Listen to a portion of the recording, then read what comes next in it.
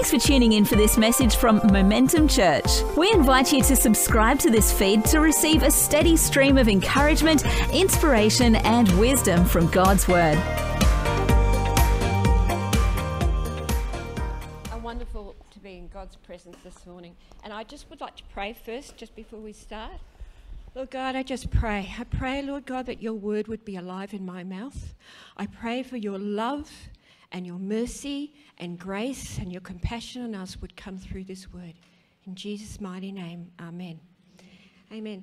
So online, I follow a Jewish family. They're an Orthodox, Hasidic Orthodox family. It's a rabbi and his wife. They're only very young. They have 2 young children. The rabbi wears a hat. It's like a fedora. So it's not like the typical hats that you see when you see the Jewish people. But he doesn't have the ringlets.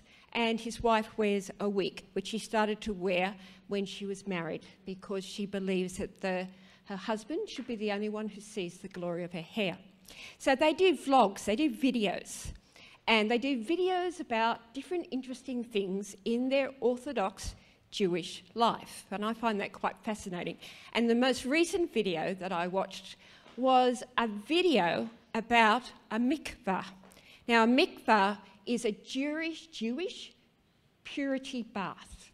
So both men and women will need to use a mikvah at certain times. And you will find there will be in every Jewish community a male and a female mikvah.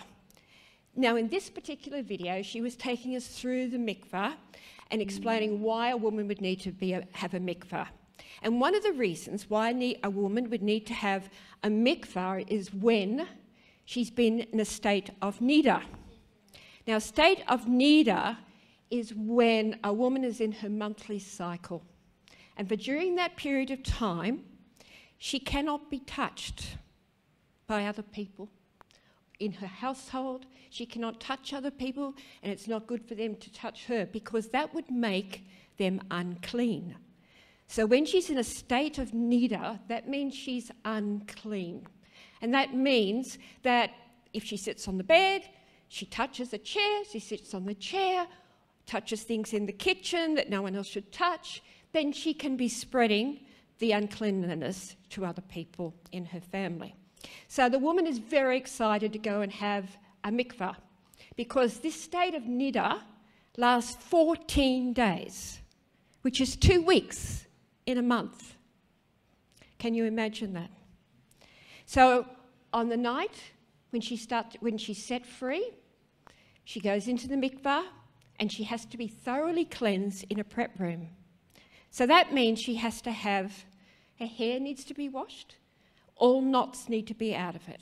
Her ears all have to be cleaned without wax in them. Her teeth and her mouth, everything has to be clean. Her toenails, all different parts of her body have to be totally clean before she enters the mikvah. Now, the mikvah is like a spa bath.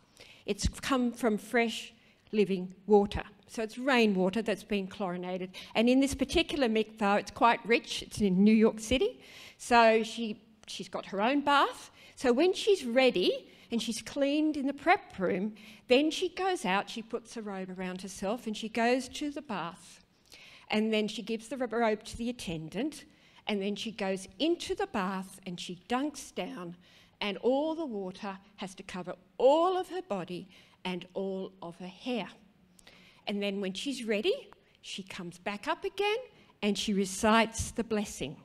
And the blessing is, "Blessing are you, O Lord, our God, King of the universe, who has sanctified us with your commandments and commanded us concerning the immersion."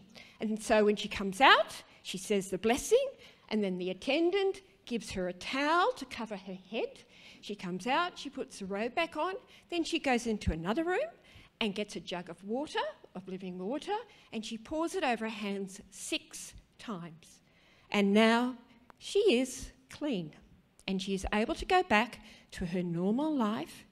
A lot of Orthodox Jews, well, probably the majority of them all, use twin beds. So when the woman is in the state of nida, the twin beds are separated. When everything is clean again, then they bring their beds back together again. Now, the woman in the video admitted that this is a very hard thing to do. There is also another video where they explain if a woman is in niddah after giving birth, and that will last 6 weeks. And then if she wants to pass the baby to her husband, she has to pass the baby through another person. So she just can't go over and, here, darling, have the baby. She has to pass the baby to somebody else, usually a special nurse, and then she passes it to her husband.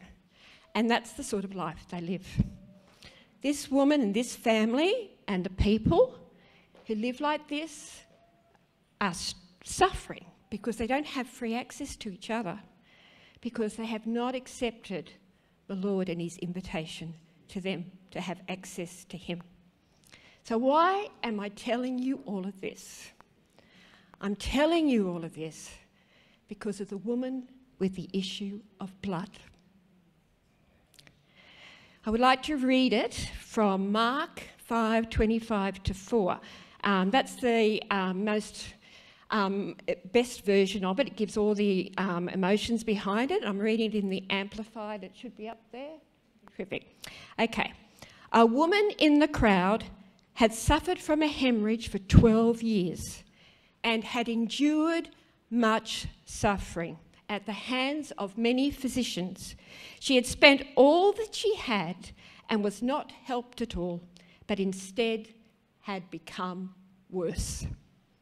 She had heard reports about Jesus, and she came up behind him in the crowd and touched his outer robe. For she thought, if I touch his clothing, I will get well. Immediately, her flow of blood was dried up, and she felt in her body and knew without a doubt that she was healed of her suffering. Immediately, Jesus, recognizing in himself the power that had gone out from him, turned around in the crowd and asked, "Who touched my clothes?" His disciples said to him, "You see the crowd pressing in around you from all sides, and you ask, 'Who touched me?'" Still, he kept looking around to see the woman who had done it. And the woman, though she was afraid and trembling and aware of what had happened to her, came and fell down before him and told him the whole truth. And then he said to her, "Daughter, your faith, your personal trust and confidence in me has restored you to health. Go in peace and be permanently healed from your suffering." So this woman was in a state of niddah, uncleanness, for 12 years. So you can imagine the life that she lived, and not only being suffering from the sickness, but also alienated from friends and families like a leper. So we're going to look at those first few verses when she was suffering from a hemorrhage and she endured much suffering. She had spent all that she had and was not helped at all, but instead become worse. Okay, let's look at the law behind this. In Leviticus 15:19, it says, "When a woman has a discharge, and the discharge in her body is blood, she shall be in her menstrual impurity for 7 days. And whoever touches her shall be unclean until the evening." It goes on further and explains, if you touch her bed, if you touch her seating, you will be made unclean, and then the man has to, or the person who's done it, has to go and wash their clothes and be clean again in the evening. So they're unclean again till the evening. And then we go down a bit further to 25, verses 25-30 in Leviticus 15. It now begins to talk about the woman in our story. If a woman has a discharge of blood for many days, not at the time of her menstrual impurity, or if she has a discharge beyond the time of her impurity, all the days of discharge she will continue in her uncleanness. As in the days of her impurity, she shall be unclean. But if she is cleansed of her discharge, she shall now count another 7 days to make sure there's still no more blood. And after that, she shall be clean. And then on the 8th day, she shall take 2 turtle doves or 2 pigeons and bring them to the priest, to the entrance of the tent of meeting. And the priest shall use one for a sin offering and the other for a burnt offering. And the priest shall make atonement for her before the Lord for her unclean discharge. Now you might notice that when it talks about normal menstrual impurity, it talks about 7 days, not the 14 days which I told you about in the story. The reason behind this is because after the temple was destroyed in AD 70, the rabbis took over in a much more stronger way, and they brought that commandment together. They wanted to make sure no one was doing the wrong thing, and so they made that a normal woman with a normal menstrual flow would now have to wait the full 14 days as the same as the one with the abnormal. Okay, that was to keep an eye on them, and that was an added law of man that Jesus often spoke about. Okay, so why did this law exist?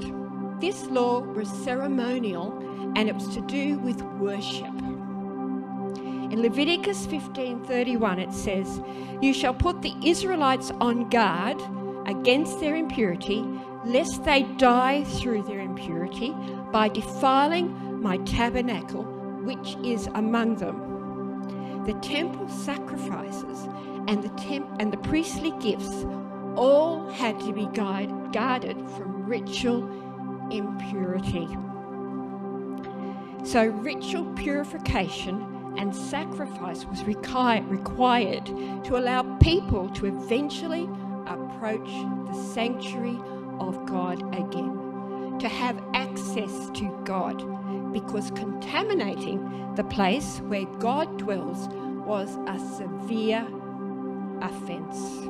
And that's why they are guarding the people she touches or the things she touches, because they want to make sure this impurity does not come into the tent of meeting or the temple. So this woman who's suffering has stepped out in faith, and she's coming to find this Jesus. She had heard reports about Jesus. And what had she heard about him? We imagine she would have heard rumors, she would have heard stories about healings, about miracles, sickness healed, lots of things happening. Maybe she even heard the story about how he preached in Nazareth when he was in the synagogue, and he said, "I've come to bring the gospel to the poor, to heal the brokenhearted, deliverance to the captive, recovery of sight to the blind, and set at liberty those who are oppressed." In Matthew 4:17, Jesus came proclaiming, "Repent, for the kingdom of God is at hand. It has drawn near." He was saying, stop thinking about God the way you've always thought about him. I am bringing in a new way. Every miracle, every healing, every deliverance, every wonder of Jesus revealed God's glory and was a sign to Israel that the Messiah had come with an invitation to set them spiritually free and give them access to him through his death and resurrection. So Jesus, as he came healing and doing wonders and miracles, he was preemptively giving them a glimpse into the new way of the covenant and what it was going to look like to those who'd been under the weight of the law for so long. So, next verse. "And she came up behind him in the crowd and touched his outer robe." Who was this Jesus she was reaching out to? In John 1:14 it says, "The Word was made flesh and tabernacled among us, and we beheld his glory. The glory as only the begotten of the Father, full of grace and truth. Christ, in his human flesh, was God's tabernacle. It says, we beheld his glory, the glory as the only begotten of the Father. Spurgeon says, Jesus is not the tabernacle without the glory.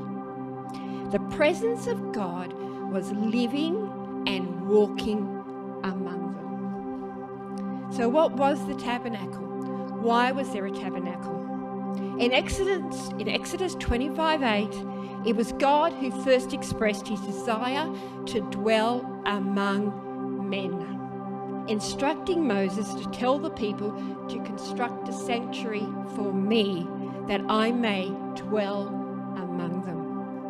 In Leviticus 26:12, God says, and I will walk among you and will be your God, and you shall be my people. In Ezekiel 37:26-27, it says, I will make my dwelling among them and will walk among them, and I will be their God, and they shall be my people. In 2 Corinthians 6:16-17, it says, what agreement has the temple of God with idols? For we are the temple of the living God. In Revelations 21:3, it says, and I heard a loud voice from the throne room saying, behold, the dwelling place of God is with man.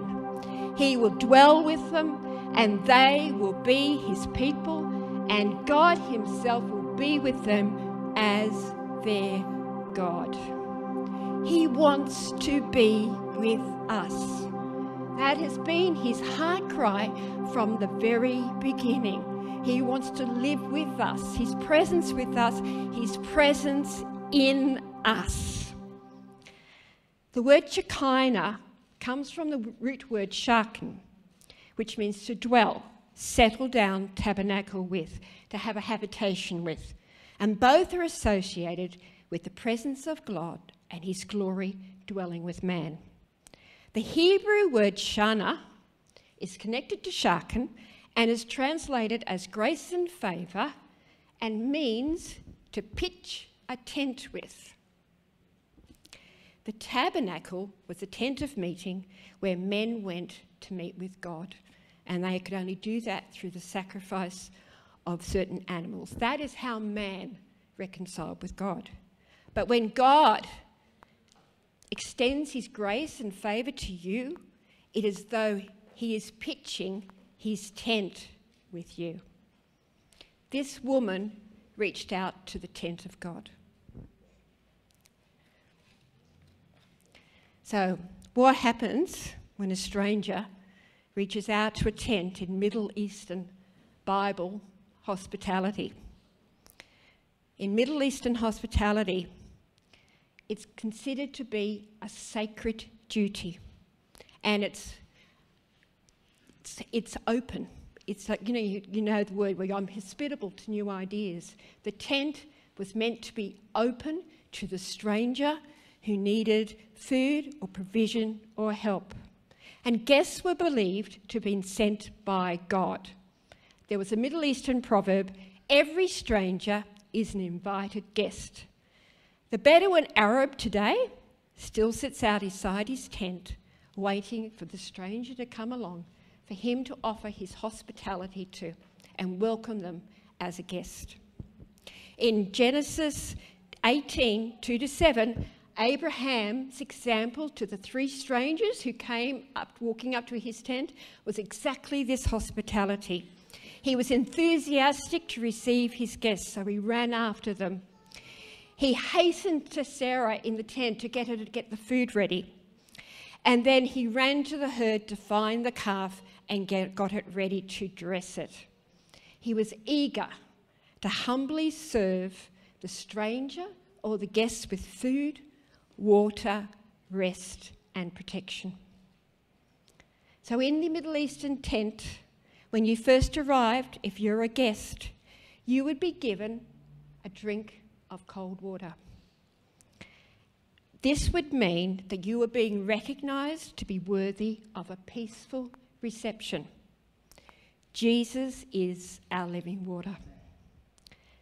If you're a guest of a Middle Eastern host, do not expect to be left alone.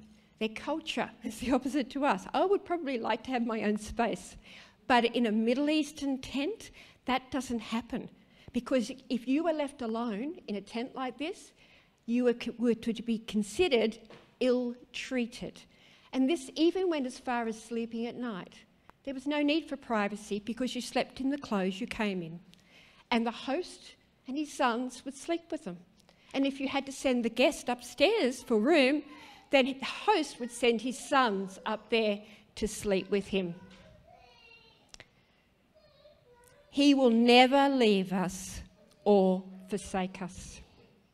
The height, the centre point of hospitality in the Middle Eastern culture is the meal.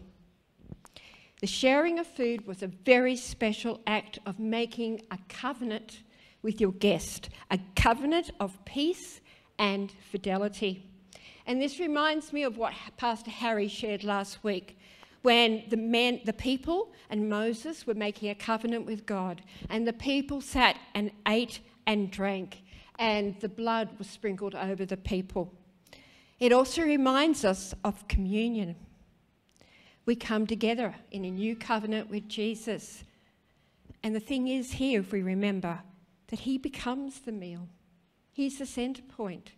It's his blood, it's his flesh that becomes our meal because of what he had done for us and what we remember with him. There is a Middle Eastern expression, bread and salt. So when it is said, there is bread and salt between us, it is the same thing as saying we are bound together in a solemn covenant. Jesus is the bread and we are the salt of the earth. We come together. Jesus' hospitality, we can read about it in Luke 14:13. He said, "When you hold a banquet, invite the poor, the crippled, the lame, the blind." This is what Jesus was doing when he went about healing, creating miracles, and teaching. He was offering an invitation to the poor, the brokenhearted, the captive, the blind, and the oppressed. He was offering an invitation to come under his tent. We're going to go down to verse 28 in the story. For she thought, if I just touch his clothing, I will be well.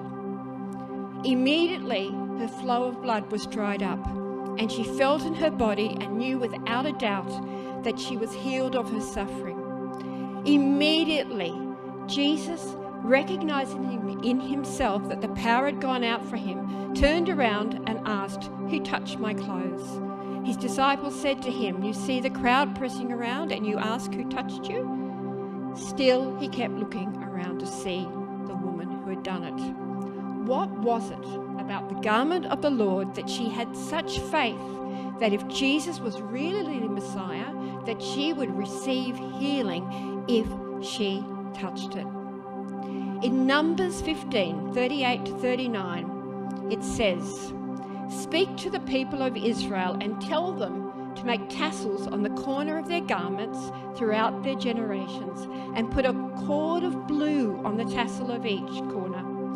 And it shall be a tassel for you to look at and to remember all the commandments of the Lord and to do them, not to follow after your own heart and your own eyes, which are inclined to whore after." Okay, so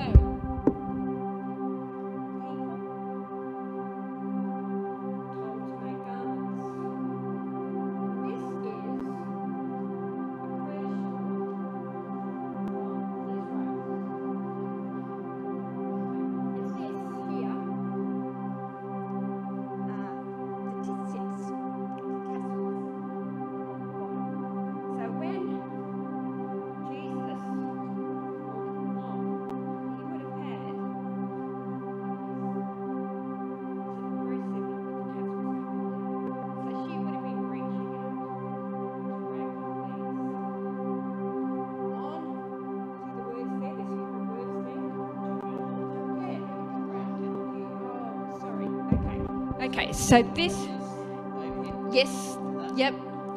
And this is what was talked about in Numbers 15, where they are meant to have these tassels here to remind them of the commandments of God and to do them, because we need reminding. We need those physical reminders all the time. So the next scripture, can you leave it on for a second? Is that okay? Okay. Okay, so these tassels, the word for that is kanaf, the borders, the corners of his robe. Okay? In Malachi 4:2, there is a prophecy about Jesus saying, "But for you who fear my name, the Son of Righteousness shall rise with healing in his wings." Now, the word wings is kanaf too. It's the same meaning, same word. Thank you. Excuse my note. So, often we see Jewish men at the wall, and they've got it all over them. Okay? And they even hide under it. Okay? Oh, looking better now. Yeah. So what does this remind you of? What is he under? A tent. And the covering under a tent. So that's the picture. And this woman came along and took hold one of these. Thank you, Pastor Harry, for that. Okay. And on the shawl it said, "Blessed are you, Lord God of the universe, who has sanctified us with his commandments and commanded us to wrap ourselves with the tzitzits." Okay. Now, so healing. The rabbis taught that the Messiah would come with healing in his wings. And some of the rabbis made their tzitzits, those things hanging down there, very, very long to make them look more holy than other people. Okay. But this is also representative of a person's authority. And if a person dies, they cut these off. When David cut the corner of Saul's cloak, this is what he was cutting off. He's saying, "I'm not killing you, I'm cutting off your authority." So that's what it meant in Jewish culture. So when this woman reached out to the hem of his garment, it was more than a brush along with his material like all the other people were doing.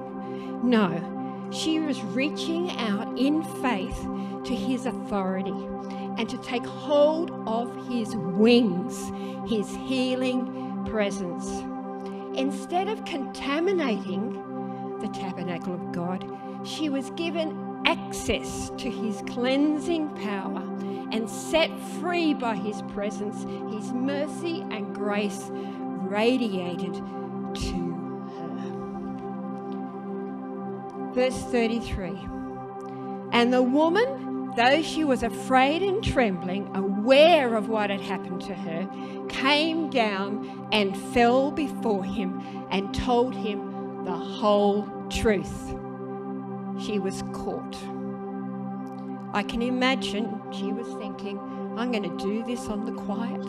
No one's going to know who I am because I'm unclean. I shouldn't be here. So I'm just going to come behind, touch him, touch this cord, and then he'll heal me." And that's all it needs to be. All the feelings of rejection and alienation, living the way she would have been, she would have been worried that the rest of the crowd would stone her because she was committing against the ceremonial law at that time. But instead, what did Jesus say to her?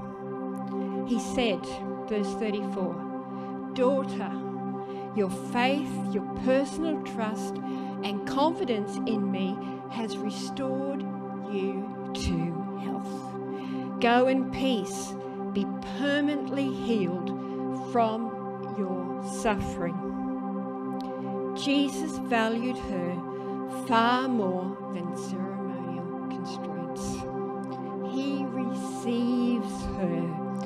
He is her protector rather than her accuser. Middle Eastern hosts, when they take in a guest, they are taking in the person who they will protect against enemies. That is their role. In Psalm 23:5, David says, feeling utterly secure because he knows his Lord is with him and in his host, he says, "Thou prepare a table before me in the presence of my enemies." He knows he is safe because the Lord God is his host. Psalm 91 says, "He who dwells in the shelter of the Most High will abide in the shadow of the Almighty. I will say to the Lord, my refuge and my fortress, my God, in whom I trust.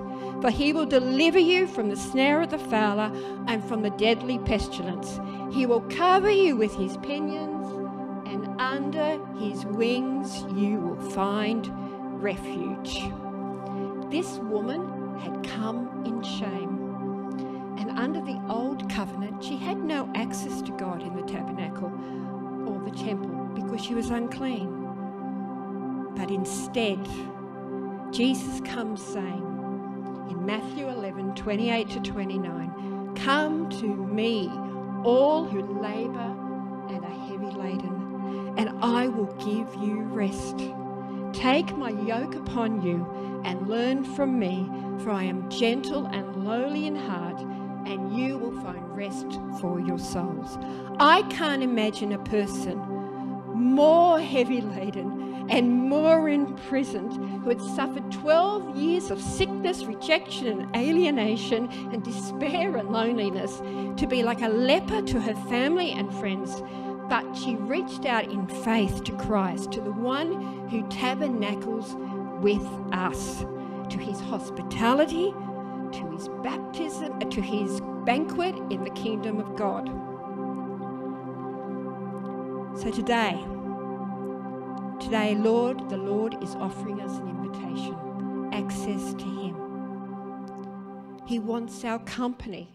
He wants to spend time with us. He wants to dwell with us. That is his heart. And if we're already under the tent, let's spend that time with him. We don't need to wait. We need to come just in front of him in his presence, and his presence is in with us. All of us were strangers, yet he opened up his tent of glory to us after expectantly watching us walk down a very dusty, dirty road. He extended a welcome of forgiveness and love and mercy and grace. Our feet were grimy with dirt, so he took off our shoes and washed our feet. He gives us clean clothes, robes of righteousness to wear. He is our Jehovah Shidkenu. He offers us a glass of cool, refreshing water. He kills the fatted calf and prepares a meal to eat with us in covenant. He is our Jehovah Jireh. He heals our diseases. He is our Jehovah Rapha. And he protects us from the enemy. He is our Jehovah Nissi. He neither slumbers or sleeps while we are at rest. He is our Jehovah Shalom. He never leaves us alone. He is with us always. He is our Jehovah Ra. He is our companion. God is still the same. In Psalm 24, 3-4, it says, "Who shall ascend to the hill of the Lord, and who shall stand in his holy place? He who has clean hands and a pure heart." If we accept his invitation, we are made clean of sin and given access through the death and resurrection of his beloved Son, so that we can live freely in his presence, his glory, and under his tent. And why does he do this? Because he loves us. It has always been his heart to dwell with us and live with us and be in us. Thank you, Lord God, because of your mercy and your grace, and it's nothing that we have done, that we can come into your tent and receive your mercy, your forgiveness, your protection, your meal, and all your love. Thank you, Jesus. You've been listening to a message from Momentum Church. To get in touch, visit our website momentumchurch.com.au or search Momentum Church Gold Coast on Facebook.